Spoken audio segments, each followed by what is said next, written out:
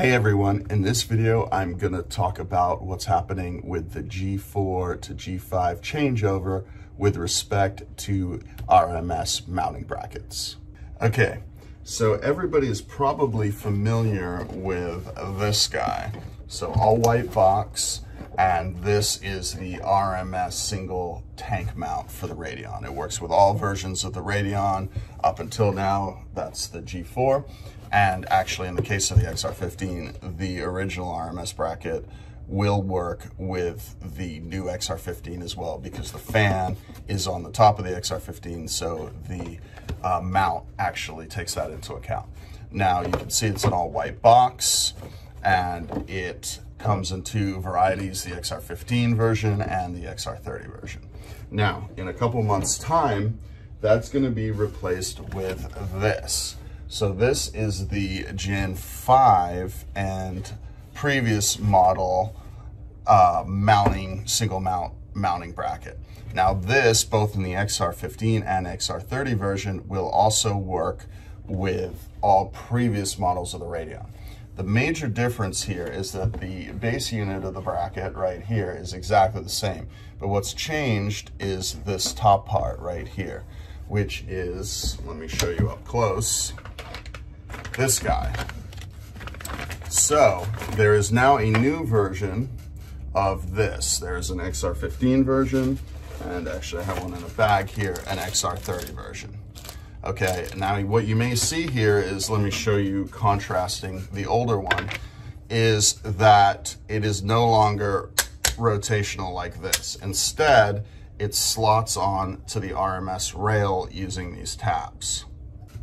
Now, what does that mean? That means that for a brief period, we're going to be having both the original RMS kits and potentially new RMS kits available.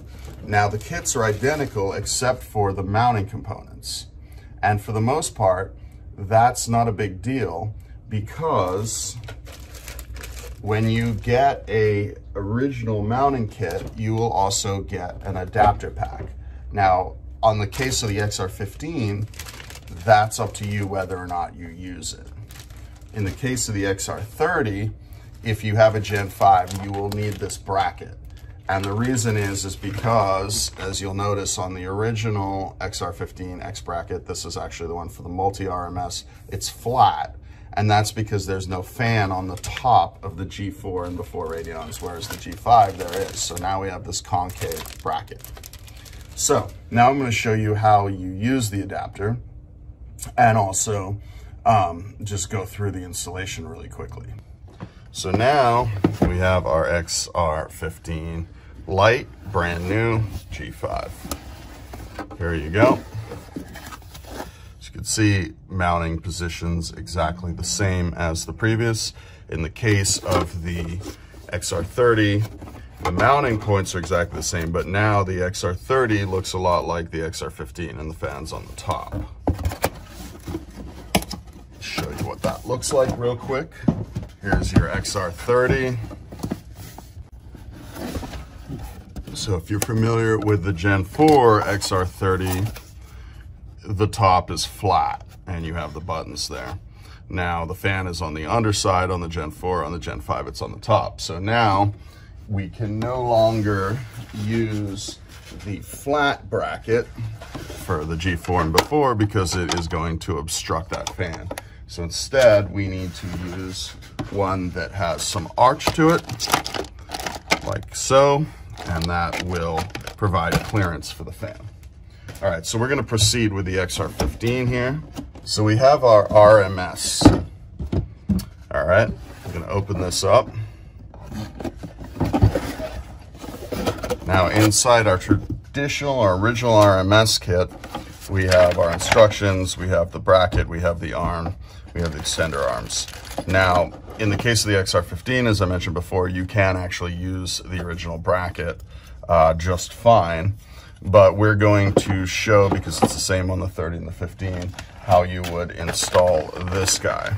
What that contains is three things, including this instruction sheet, very simple instructions showing you what to do, and we're going to do that in a second. The two screws to attach the end cap, and then the bracket and the end cap itself. So we open this up, and here we go. This is our XR15 bracket. So that will be replacing this component, exactly the same on the 30 kit. Now, if we're going to use this arm, you'll see the difference is that on the G4 version and before, this slots in like that into the end. On the G5, you have the ability to slot it in using the rails. Now it'll go like that, or it will also go like that. Now, showing that up close, you can see there's these tabs, and then there's those channels. And then it will slide right on in like that. Now, that works just fine, but obviously we want to lock down this end so it doesn't slide off. So that's where this other part comes in. So here you go, there's the end cap, and it is really as simple as this. You just slide that on there. Now you have actually a little bit more of an extension on that rail than you did before, and you would just attach those two screws there, and now you have a G5 ready rail mount from the original RMS kit. Now, one other thing to just quickly mention is that if you are using the multi-rail RMS, and in this case it's the XR30, but you can see again, this is the XR30 and this is how it slides onto the rail. The new version in the 30 is exactly the same. Here's one, except longer, will slide on like this. Okay, that's it. Hopefully that was clear. And, you know, any questions, simply contact our customer service or visit our website because there'll be more information available there. Thank you.